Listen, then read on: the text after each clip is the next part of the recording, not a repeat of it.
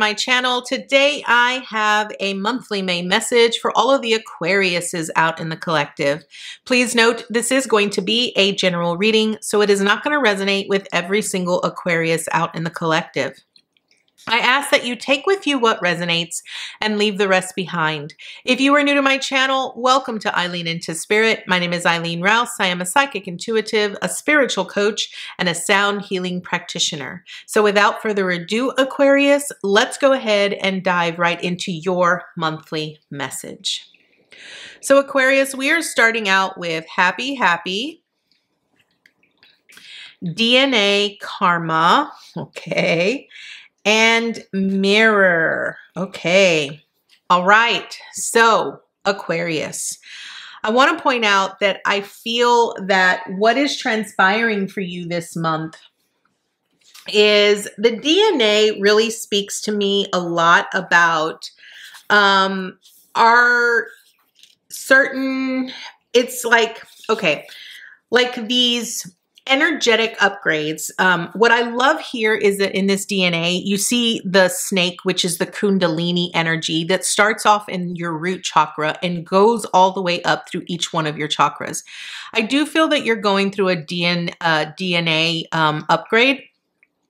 And I do feel that with DNA, this is sort of like, it's an upgrade from on a cellular level that you ultimately won't get to, that you won't understand that this is being upgraded, okay? DNA, especially when it comes to Kundalini energy and karma, it's that, you know, there are aspects of your soul that entered your primitive physical self long ago before you had begun to take form, okay? The DNA that you inherited from your parents has a physical component, and it also has a soul pattern that comes together in the creation of who you are. So with that being said, I feel a lot of times people sort of get this misunderstanding of what karma is. And it's important that you recognize that because of that DNA, you are predisposed to follow to follow whatever karma dictates of this patterning to some extent. And as you evolve in your consciousness and in your awareness, and you expand the light of that awareness, you then are able to make choices that shift and modify this ancestral design.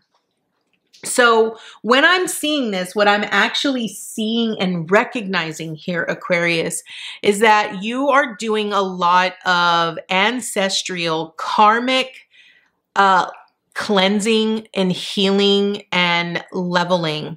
And when this happens, you will often experience a lot of mirror moments. And what the mirror really reflects and what it says is who or what is triggering you. So it's important that you become aware of what transpires as you go through this leveling up of your DNA sort of healing itself. And because the more that you elevate, the more consciously aware that you are, the more you'll be able to sort of heal that ancestral wound and elevate your lineage per se, okay? So I feel that this month it's really about you not really putting on a facade of being completely happy. If there are moments here, Aquarius, where you feel like, you know what, I'm not happy. I feel, you know, tired. I feel exhausted. I feel whatever it is you're feeling. This is what you're needing to become consciously aware of. Who or what is triggering you to feel that said specific way? Because understand that whenever you're triggered by something, that is a karmic, genetic type of ancestral wound that is predisposed within you that you ultimately are needing to heal, right? And that's so that it sort of, that experience in and of itself comes out of that lineage and comes out of that ancestral wound, right? So whenever we say that you are healing ancestral wounds and you're going through ancestral, healing, that's ultimately what we are referencing when a spiritualist really say that. And so I feel this month for you here, Aquarius, it's going to be very important that you sort of become aware of what is transpiring within you, how you are feeling, and sort of bring it to light so that you can heal that, so that you can truly reflect and change the DNA that is currently predisposed to you. So we're starting off right off the bat with the 8 of Swords here in the reverse position. So I feel that, you're feeling, so I feel that this month it's going to be a lot of restrictive energy. I feel like you're going to feel like you're being beat up. You're going to feel really down. I feel like there's a lot of mental fog going on. And I want to point out that, remember what I said, it's okay this month for you not to wear this mask of being happy all the time. I feel that you need to become very aware of how your thoughts really affect you. And I feel that you're not being completely and utterly honest about that. The 7 of Swords is about, it's about, deception. It's about thievery. And for me, it's about trying to be overly confident that you think that you can do it all on your own, when in reality you can't. So it's about learning to be aware of when you need to ask for help and be aware of what your true intention is, right? Because we can say that we want to heal something all day long, but if we're not really willing to face the truth of where the wounds are coming from, like if we're ignoring it and we're telling ourselves, we're lying to ourselves that we're not a part of the problem, then we're not really going to be able to heal that, right? Because whatever intention that we set is the intention that will be created. So I think it's important that you see things for what they really are. Be honest with yourself here, Aquarius. Be honest and willing to face the truth and recognize that, if you're the one that's preventing yourself, if you're self-sabotaging yourself, if you're deceiving yourself, then you have to call attention to that.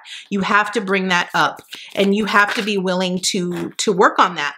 You have to be willing to acknowledge how you play a part in your own experiences. We now have the 8 of Pentacles here, and this speaks about, mastering oneself, mastering our skills, something that we're good at, right? And because the more that we become proficient in that, the more we will be able to obtain the rewards from that, right?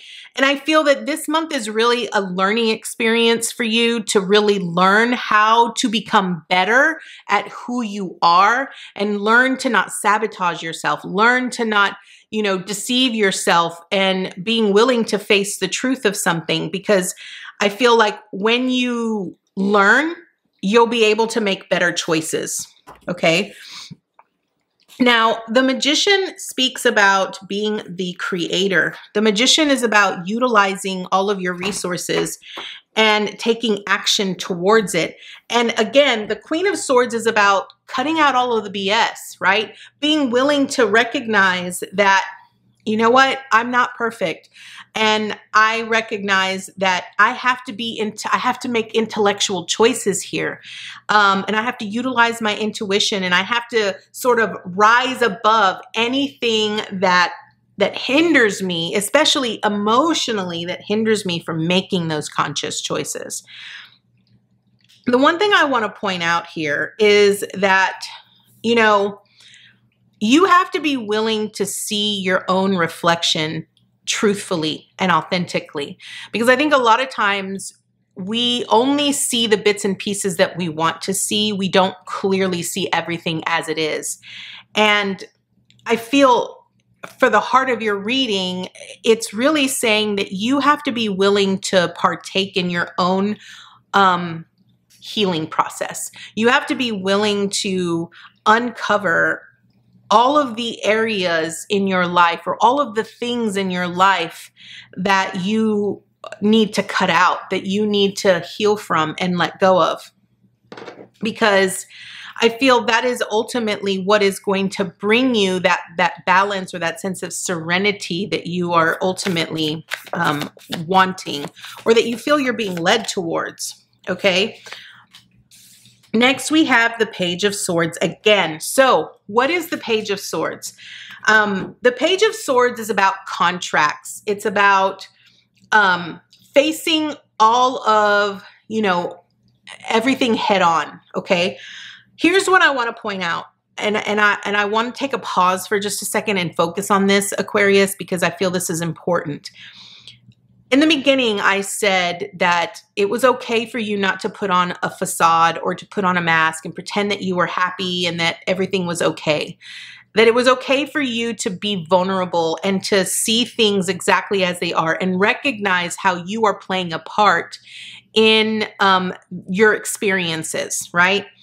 When it comes to DNA and going through ancestral healing and ancestral clearing and going through all of that, we have to remember that when we come into this life, we have soul contracts with certain specific individuals in our life. Actually, with every individual in your life.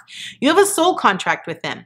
You contracted with that individual, and there are certain things that that individual agreed to help you learn in this life. And understand that, I think what they're really wanting you to understand here, Aquarius, is that a lot of times when we experience hate or when we experience pain that someone inflicts upon us, we often get into this role, this victim role of, well, you hurt me, right?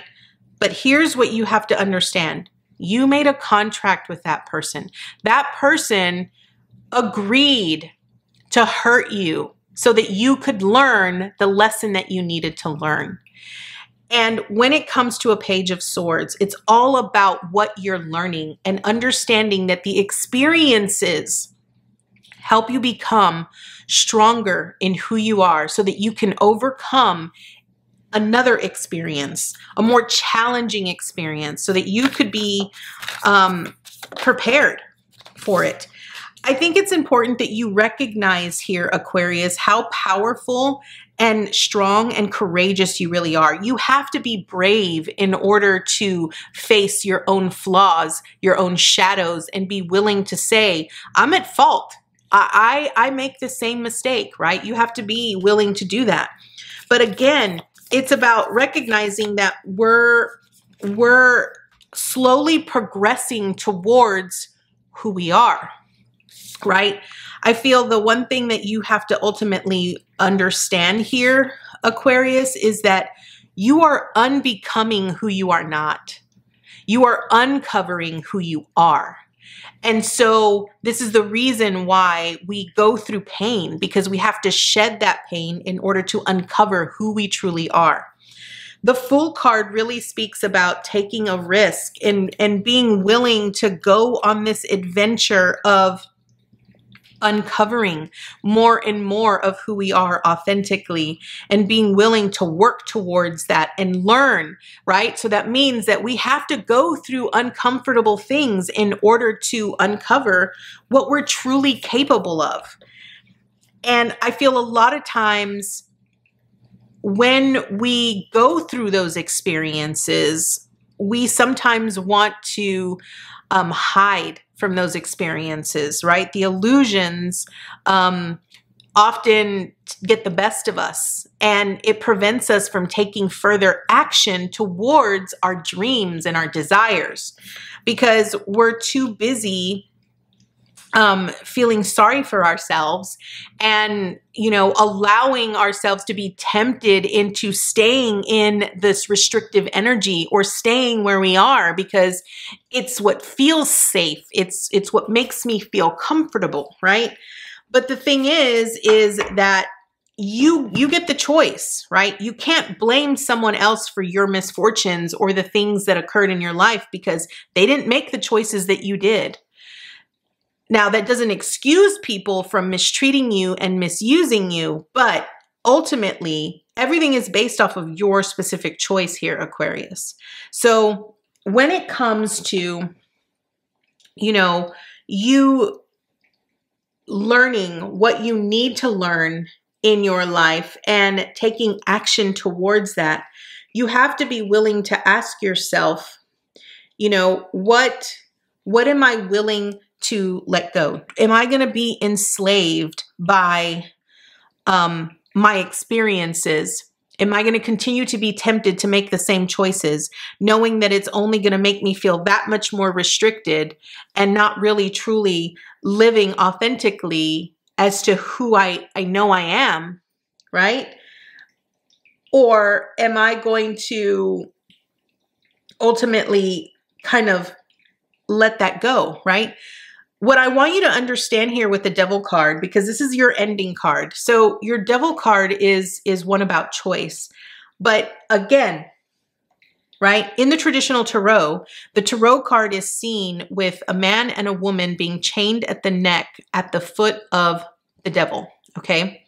And what I want you to understand is that the chain is not really tight around their neck, okay?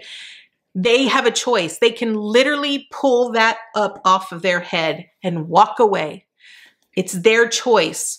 It is the same thing here with where you started, which is the Eight of Swords here in reversed. She is looking at the mirror, and in the mirror, she feels like she's trapped, like there is no way out of the situation that she is in, but it is only an illusion. It is in her mind.